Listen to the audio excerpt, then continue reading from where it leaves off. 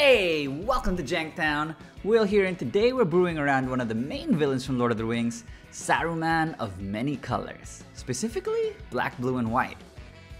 Saruman is a 6-mana value 5/4 avatar wizard with ward, discard an enchantment, instant, or sorcery. So off the bat, he already protects himself and he's pretty hard to remove. And then whenever we cast our second spell each turn, each opponent mills 2. We then exile any enchantment, instant, or sorcery from their graveyard, but only if it has equal or lesser mana value than our second spell. We copy the exiled card and we can then cast that without paying its mana cost. Quite a mouthful and a pretty complex ability, so there's a lot of things to unpack here. But before we get into it, if you'd like to support the channel, right now there's only one way to do it. Just hit the like, share, and subscribe. All those things really help the channel out. Saruman is really unique. There were many ways that we could go about doing this. I actually took a bit of time to brew this deck. You know, I identify as mono black, Dimir, and Esper. Not to say I don't play the other colors, but these are just, I guess, my home colors. When the set came out, this was the only Esper commander that they released. So naturally, my brain started trolling me on how I should be building this. Right. So buckle in, because this commander analysis is gonna be a pretty long one.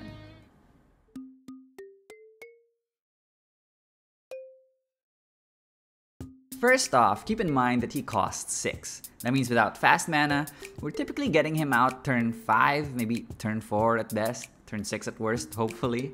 So early turns, we're gonna need to set up. It's absolutely important for us to consistently hit our land drops in this deck. Secondly, that ability reads really cool, sounds really fun because we get to play with our opponent stuff, beat them with it. But I think it's actually potentially distracting, especially if that's all our deck is trying to do. You know, maybe Saruman is the one trolling us. But the reason I say this is because a typical deck runs about 25 to 30 creatures, maybe 30 to 40 lands, throw in around 10 more artifacts. So in terms of card pool, if you put that all together, we're probably only gonna have access to about 25% of our opponent's decks. Now granted, we do have 3 opponents, which means the chances of us milling into something really nice goes higher. But then we need to ask ourselves, well, what kind of instants and sorceries would they be playing anyway? I think typically we'll run into ramp spells, draw spells, removal spells, stuff like wipes, targeted removal, bounce, maybe theft. People like to run protection spells, stuff that grant indestructible for their board or protection for something. They like recursion spells, overrun or some type of anthem effect, or maybe something completely janky but totally synergistic in their deck, which makes it hard for us to take advantage of. When we're playing out our second spell, the odds of us getting a haymaker, like maybe an insurrection or a time warp, is probably really small. Unless, of course, that's really what their deck is all about. In which case, you done messed up, Aaron.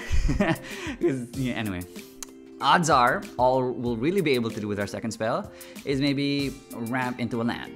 Or maybe draw 2 cards. Still good, but when put that way, it sounds a lot less exciting. Now, admittedly, enchantments are a wild card. And maybe we're going up against players with high budget, so we could steal out a Ristic Study or a Smothering Tithe. You know, that'd be the dream. But outside of Enchantress decks, enchantments are some of the least played card types. After Planeswalkers and battles, of course. Plus again, we might run into something totally synergistic with their deck, but totally janky when it comes to us. So it's gonna be hard to benefit off of that. Another thing to keep in mind is that the typical curve of decks is around 3 to 4. Maybe below 3 if we're running into some aggro, but what this means is that the typical cards that we're gonna be hitting probably costs around 4. Occasionally, I know we'll hit the 5-drop, the 6-drop, maybe something higher, but it also means for us that if we run out a 4-drop for our second spell, probably gonna be good enough. All that said, I'm not hating on this card, right? We get some really nice value on top of whatever second spell that we're gonna be playing. And so that's why we're not gonna be playing this like some random Esper commander. We're still playing Saruman. Being able to trigger his ability and do it effectively is something that we're still gonna be wanting to do. It does only trigger once per turn, thanks to the whole second spell clause, but if we're able to get it off a few times, it should still get us a lot of value, which is something that we can hopefully snowball into. However, just relying on stealing things, I think that's gonna be really tough. So the deck will run well on its own, but the extra value from Saruman is probably gonna be the thing that will put us over the top. I'll take you through the deck's 7 different themes and the card choices for each one. But full disclosure right now, this is not gonna be a budget deck. However, all that said, I will be putting substitutes just in case you guys don't want to shell out all that money. And they won't be perfect, but hopefully they'll be close enough. So our 7 themes will consist of ramp, removal, and draw, our usuals.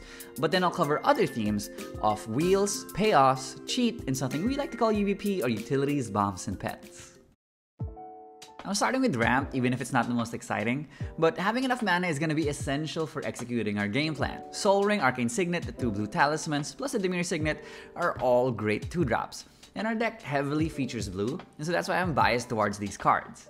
We are hoping to really jump ahead though, and Thran Dynamo and Gilded Lotus are artifacts that give us this huge boost of mana. We can go from like turn 4 to suddenly turn 8, and since Saruman costs 6, I think it still falls under the curve. Beyond traditional ramp though, we are playing some cost reducers as well. Dream Devourer lets us foretell any card in our hand, essentially banking it in exile and letting us play it for 2 less at a later turn. This is good when we run our wheels, because then we get to save whatever card we don't want to wheel away as we draw a new grip. Helm of Awakening is a 2-drop that reduces all spells of all players by 1. We're not Spellslinger, our deck has actually a pretty good spread of card types, and that's why I didn't go for the instants and sorceries cost 1 less to cast type of things. I'll take the versatility over making it asymmetrical. Thrix is a 5-drop that reduces our big spells, and plus makes them uncounterable. I actually value both clauses on this one. 1, because we are running big spells, meaning the mana reduction might come in clutch. And 2, it would suck to just get countered. Finally, Rituals. Dark Ritual and High Tide are classics, but Energy Tap is a card that I don't see much play. We won't be attacking too much, so tapping down a creature like Saruman will get us a big burst of 6 colorless mana, which we can then filter into another spell. We also run Dramatic Reversal, and so while the Isochron Scepter Infinite is not going to be in this deck, you can always put it in if you want, but just being able to untap our mana rocks could net us some good mana, or also some of the creatures we're hoping to activate with like tap type F activated abilities. Esper is admittedly the best defensive color, but I kinda moved away from all the removal in favor of being more proactive, so this is gonna be a light list. And hey, we might even be able to play our opponent's removal spells. Snuff Out and Submerge are a pair of targeted removal with mana value 4 and 5, but we'll likely be able to play them for free. And these things work really well with Saruman, because Saruman cares about the mana value of the spells we cost, not how much mana we sink into them. So if we tap out to cast Saruman, then follow it up with something like Submerge, we can then play a 5-drop for free from our opponent's yard. Massacre is also likely a free spell, and this is a wipe that works well against decks that like to go wide with small tokens. While Baleful Mastery is a card that exiles a creature or planeswalker, which we can play for 2, but it has a mana value of 4. Leyline Binding is a 6-drop, but since we're in 3 colors, we'll likely be able to play it for just 3. Yeah, I know we're not on full domain, so we don't get the full like 5 mana value discount, but paying 3 for this type of effect is about the normal rate. And having that extra kicker of it being 6 mana value gives it more value in this deck. Lastly, Snap. It's a 2 mana bounce a creature, but we get the mana back because it untaps 2 lands. This is great for being the first spell of a turn, and it sets up the second spell really well. This deck is built around building card advantage, and so draw is going to be one of the core and central themes of our deck. Frantic Search is a 3-drop that loots for 2, and much like Snap, is a good setup for our second spell because we get to untap 3 lands. Our second spell can then be a card like Mulldrifter, a 5-drop that we can invoke for 3, casting it, which then draws us 2. Dig Through Time is an 8-drop that we can cast for as low as 2 if we delve enough cards away. It digs 7 deep, and we get to put the 2 we need into our hand. And both of these cards work really well as second spell payoffs, because again their mana value is much higher versus what we have to pay to actually cast them. But while these are great gimmick cards, we actually need some reliable card draw too. Secret Rendezvous and Painful Truths let us draw 3 for 3, and that's some of the best rates in the game. Rona, Herald of Invasion is a 2-drop that lets us loot, and if we flip her, we can cast something for free from our opponent's hand. Will that be a good spell? Nobody knows because we have to do it at random. But if there isn't much going on or we're just using her to block, it is a good way to get a second spell out there. Jacob Hawken is also a 2-drop that draws us a card, and in the late game, we can flip him for 6, which can then help us play free spells. Now he does exile, which means we probably don't want to load him up with bombs early on when we're still far away from the 6th flip. And I'll go on record to say that, I've never flipped this dude.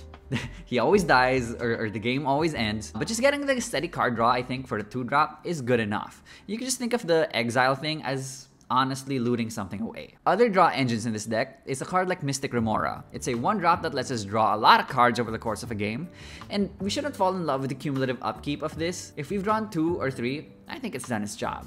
Now, alternatively, there have been times where people don't want to feed the fish. I think that's also fine. It means we've slowed the game down for a turn or 2. Sometimes time is the only thing this deck needs. Fairy Mastermind is a solid 2-drop that rides along other players' draw spells. And similarly, the Council of 4 is a beefy 0-8. People forget how big this guy is. It draws us a card anytime any player draws their second card. Remember, that includes ourselves. So if we draw 2 cards, we're getting a third card from the Council. Jingataxius is a 5-drop bomb, and before we even talk about the flip side of it, I know that's the people's top of mind when they think about this card. This thing draws us a card whenever we cast a non-creature spell with mana value 3 or greater. That fits really well with this deck because this deck is kind of like that friend you hate splitting the bill with. You know, they always underpay.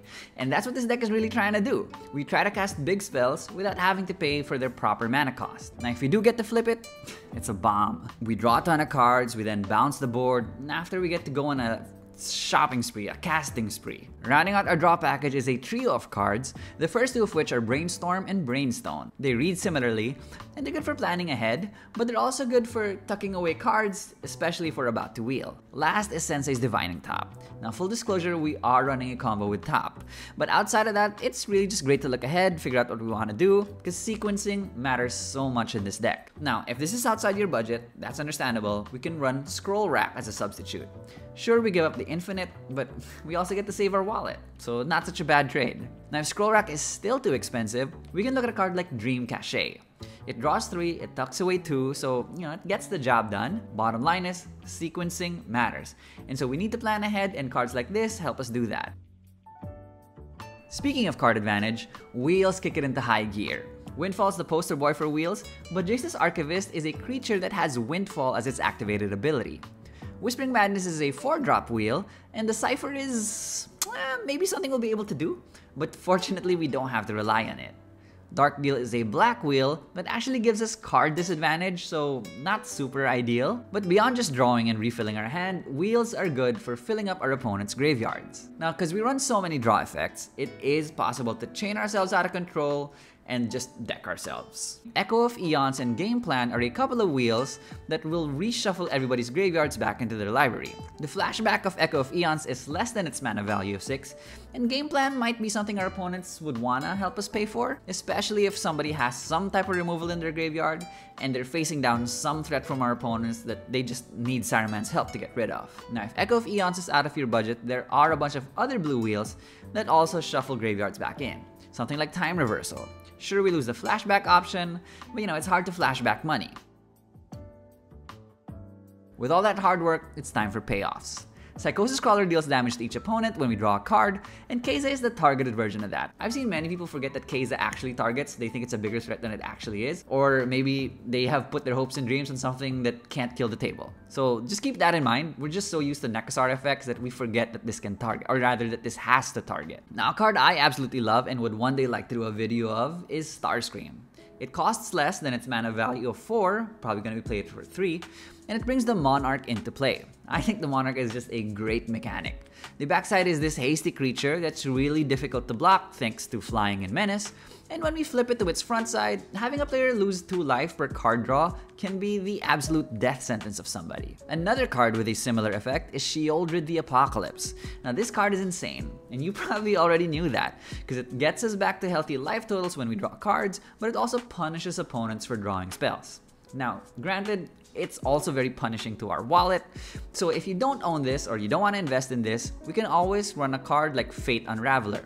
It's a good substitute, it's still a 4-drop, and it still deals damage when our opponents draw their cards. Outside of inducing life loss, we can also create bodies. The Watcher in the Water is an undercosted 9/9, and it nets us a 1/1 for every card that we draw on our opponent's turn. Elenda and Azor lets us pay 4 life every end step, and we create 1/1 life linkers based on the cards we've drawn for that turn. Last couple of cards on this list, Sepulchral Primordial and Breach the Multiverse, they're just a pair of 7-drop haymakers that can reanimate creatures from the yard. That's something that Saruman can't do. Breach is also good because we get one of our creatures back, just in case somebody kills our Psychosis Crawler or Sheoldred. Now, typically, haymakers cost a lot of mana, and they make it hard to get 2 spells out in one turn. That is, of course, unless we cheat. As Foretold is a 3-drop enchantment, and it lets us cast spells for free, and while it's good to get this down early, even just having a few counters on this is actually going to be good enough for us. We can use this to pay for something cheap as our first spell, and then use our actual mana to pay for something expensive to be our second spell payoff. The expensive counterpart is one with the multiverse, an 8-drop that lets us cheat something from our hand or from top of our library, and if we can ritual this out early, even better. But even as a first or a second spell, I think this is always bonkers. Marshland Bloodcaster and Omnispell Adept are a pair of creatures that let us cheat on mana value costs, and they have their own quirks. The Omnispell Adept costs 3 to activate, and we can play out any instant or sorcery at instant speed. Yes, because it's attached to the Omnispell Adept's ability, we can cheat on the sorcery timing restrictions. And the Bloodcaster's activation is only for 2 mana, and it lets us play any spell for free from our hand with the additional cost of paying life. Now speaking of paying life, here comes the second part of our combo, Bolas's Citadel. When this hits the board, we're likely gonna be arch enemy. This chains into spells like crazy though, and cards like Brainstone and Brainstorm, these can then set us up into doing even crazier things. Last in the cheaty spells are a pair of burst cheats. One-time cheats, if you will. Aminatu's Augury puts a land into play and then lets us cast 1 card of each card type from among the top 8 cards of our library. And Diluvian Primordial is a 7-drop that lets us cast 1 instant or sorcery from each opponent's graveyard. These work as our second spell because they have high mana value on their own, but even as a first spell, they do let us cast other things for free, which then allows us to freely trigger our commander. UBP time! We've seen the Citadel, we've seen the top, so I guess it comes as no surprise, Aetherflux Reservoir. This is the third piece of our combo. With top and Citadel, we have near infinite draw and near infinite storm. Not that this matters so much, but essentially what we do is we tap the top to draw a card and we put it back on top. Citadel allows us to play the top for 1 life, and we can rinse and repeat, drawing us a lot of cards. Now because of Aetherflux seeing us cast the spell, we gain a life, well actually more and more life each and every time. We just need to do that over and over again, I think about 17 times to gain 150 life for the turn. With 150 life, we activate Aetherflux thrice, boom boom boom, shoot the table down. So this means that the requirement are these 3 cards, plus about 18 cards in our library. Might not be the hardest thing to pull off. But even without the combo, our deck likes to chain spells together, in which case the incidental life gain might actually be pretty relevant, especially for eating aggro early. Another win con in the deck is Approach of the Second Sun. We get through our deck pretty quickly with wheels, draw spells, things like this, so recasting it 7th from the top might not actually be that hard. You might even be able to cast it for free. Now if you don't like having win the game cards, I know some players don't, we can always run Teferi Temporal Pilgrim. It's a 5-drop planeswalker that draws a card, sure, but the ultimate here is actually within reach because we add a loyalty counter whenever we draw a card. That means with 1 wheel, we can get this guy from 4 loyalty up to 11 immediately. Now let's say that's our second spell for the turn and we're able to cast some type of draw 2 spell from our opponent. Now he's at 13. His ultimate is the most painful kind of board wipe because it tucks everything away. There's no recursion from that. Win cons aside, I recommend running Leyline of Anticipation. If we're lucky, starts in play, but even if we're not, having Flash is great because we can wait out removal spells, or we can cast creatures with activated abilities at pseudo haste, or it even lets us play back-to-back Haymakers, doing it at someone's end step and then doing a bunch of stuff on our turn. It's just so versatile and it really opens up the possibilities in the deck. Staying on the Flash theme, Heliod the Radiant Dawn. The enchanted recursion is actually pretty relevant in case we want to get our Mystic Remora or one with the multiverse back, but the flip side gives our spells Flash, which we already talked about is pretty great. Our wheels can now come in at instant speed, and given its ability, it can unlock a huge mana reduction bonus for us, allowing us to chain huge Haymakers ahead of the curve. Last few spells, Propaganda is just a great card and it keeps our face safe from huge attacks. In discontinuity, well, fine, this is just jank. We can end the turn for 6, making it like the ultimate counterspell. We can stop combat, we can exile spells on the stack, we stop abilities and all triggers from happening, or you can just end our turn for 2, which we'll probably be doing a lot of the time. If this is our second spell, it goes on the stack, and then Saruman sees it as our second spell, so his ability goes on top of it. That resolves, we then do the whole mill, exile, and then cast something for free. When we cast something for free, that goes on top of it, that resolves. Finally, discontinuity resolves, ending the turn. So it's just value, but it's also a really fun card. Nobody expects this and nobody plays around this. Finally, this is a Saruman deck, and so that means we gotta play Storm of Saruman. It's in the name. Our second spells become even deadlier because we get 2 copies of it. So have fun with your double Breach the Multiverse or 2 copies of Diluvian Primordial. And that's it for this episode. If you made it this far, thank you so much for sitting through. I know that was a long episode. I really put a lot of effort into this and I hope it shows. There were just so many directions to brew this commander, and I think that speaks to just really cool design. Again, if you'd like to support the channel, just hit the like, share, and subscribe down below. It really helps us out. And until next time, stay inspired, friends, and I'll see you soon.